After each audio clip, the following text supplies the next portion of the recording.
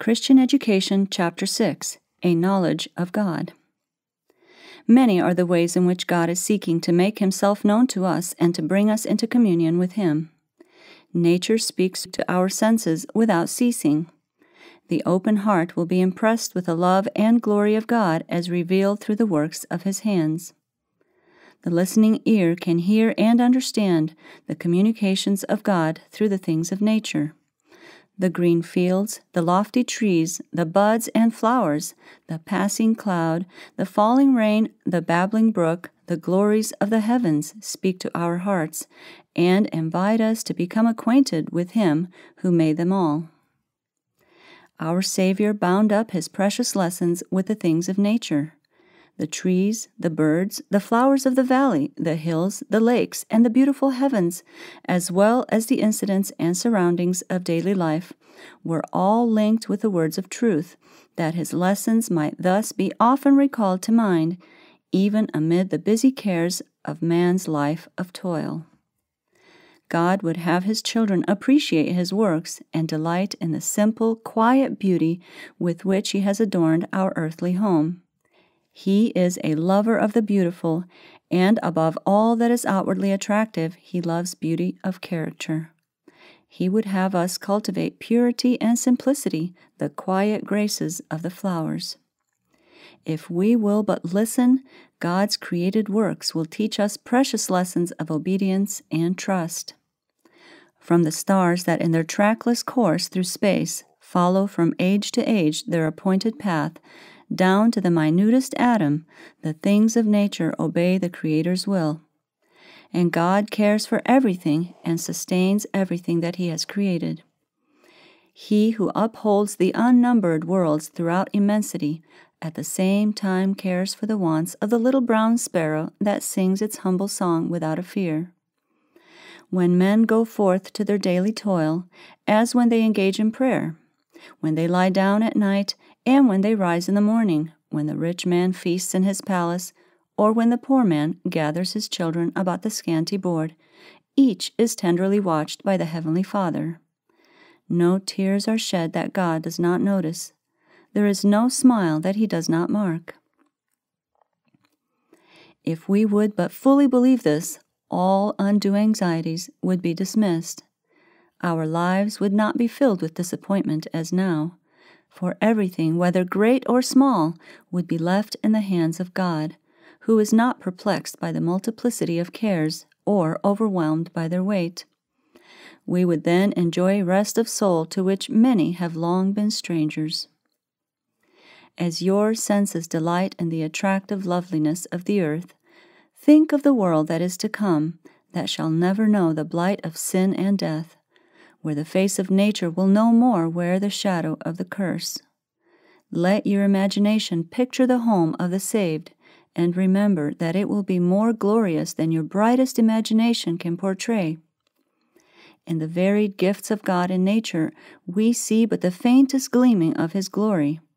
It is written, "Eye hath not seen, nor ear heard, neither have entered into the heart of man the things which God hath prepared for them that love Him."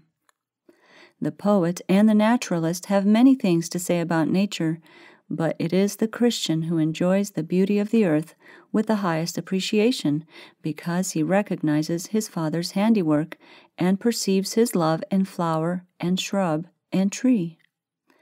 No one can fully appreciate the significance of hill and vale, river and sea, who does not look upon them as an expression of God's love to man. God speaks to us through His providential workings and through the influence of His Spirit upon the heart.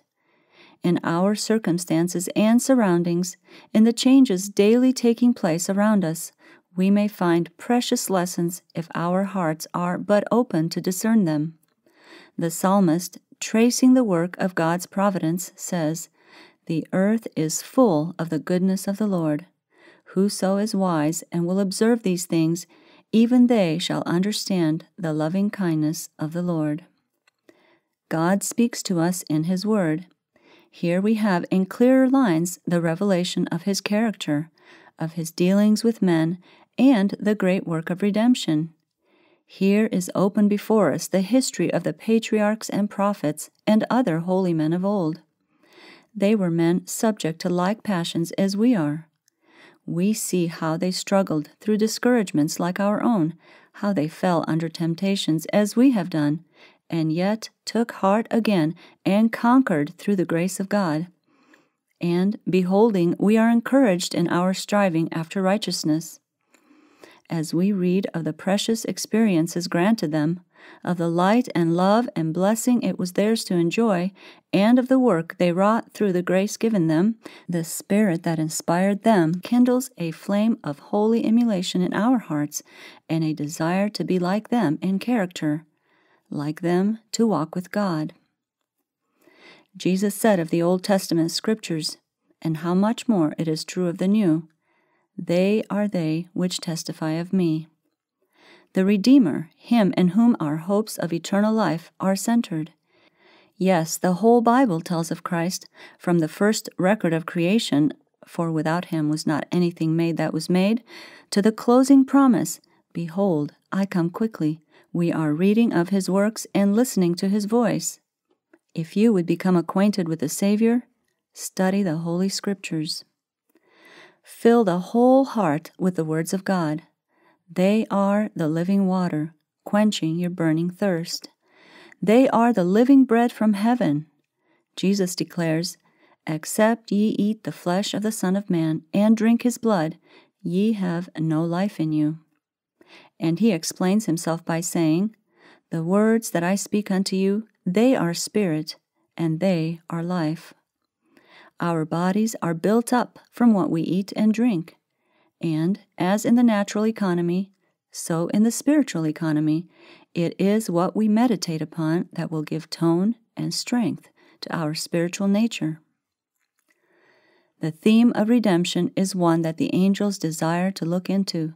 It will be the science and the song of the redeemed throughout the ceaseless ages of eternity.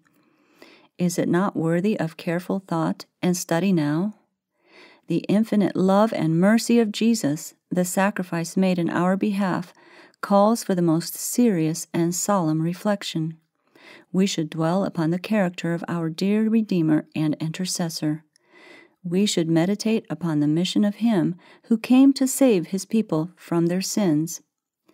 As we thus contemplate heavenly themes, our faith and love will grow stronger, and our prayers will be more and more acceptable to God, because they will be more and more mixed with faith and love.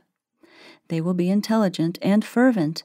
There will be more constant confidence in Jesus and a daily living experience in His power to save to the uttermost all that come unto God by Him.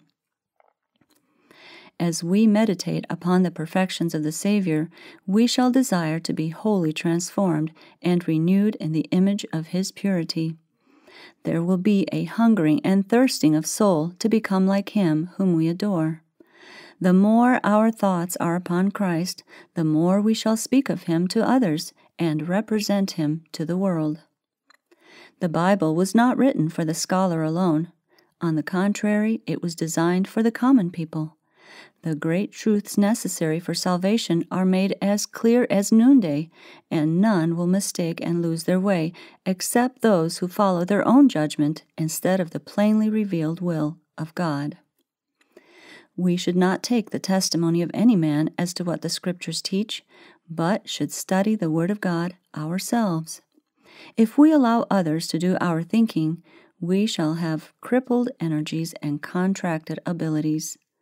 The noble powers of the mind may be so dwarfed by lack of exercise on themes worthy of their concentration as to lose their ability to grasp the deep meaning of the Word of God.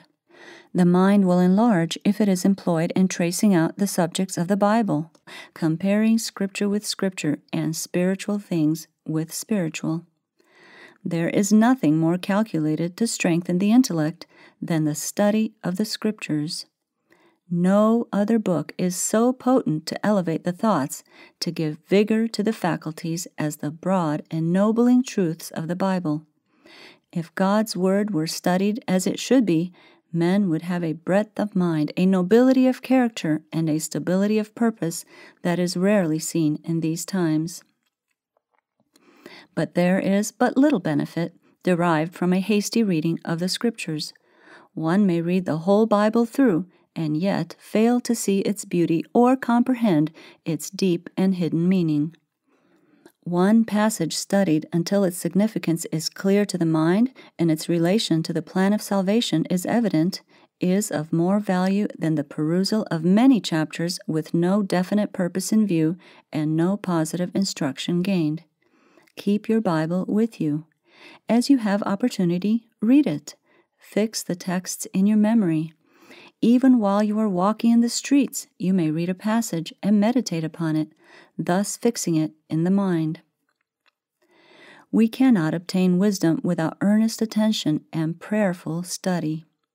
Some portions of Scripture are indeed too plain to be misunderstood, but there are others whose meaning does not lie on the surface to be seen at a glance. Scripture must be compared with Scripture. There must be careful research and prayerful reflection, and such study will be richly repaid. As the miner discovers veins of precious metal concealed beneath the surface of the earth, so will he who perseveringly searches the Word of God as for hid treasure find truths of the greatest value which are concealed from the view of the careless seeker. The words of inspiration pondered in the heart will be as streams flowing from the fountain of life. Never should the Bible be studied without prayer. Before opening its pages, we should ask for the enlightenment of the Holy Spirit, and it will be given. When Nathanael came to Jesus, the Savior exclaimed, "Behold, an Israelite indeed, in whom is no guile." Nathanael said, "Whence knowest thou me?" Jesus answered, "Before that Philip called thee, when thou wast under the fig tree, I saw thee." And Jesus will see us also in the secret places of prayer, if we will seek Him for light, that we may know what is truth. Angels from the world of light will be with those who, in humility of heart, seek for divine guidance. The Holy Spirit exalts and glorifies the Savior. It is His office to present Christ, the purity of His righteousness, and the great salvation that we have through Him. Jesus says, "He shall receive of mine, and shall show it unto you." The Spirit of truth is the only effectual teacher of divine truth. How must God esteem the human race, since He gave His Son to die for them, and appoints His Spirit to be man's teacher and continual guide?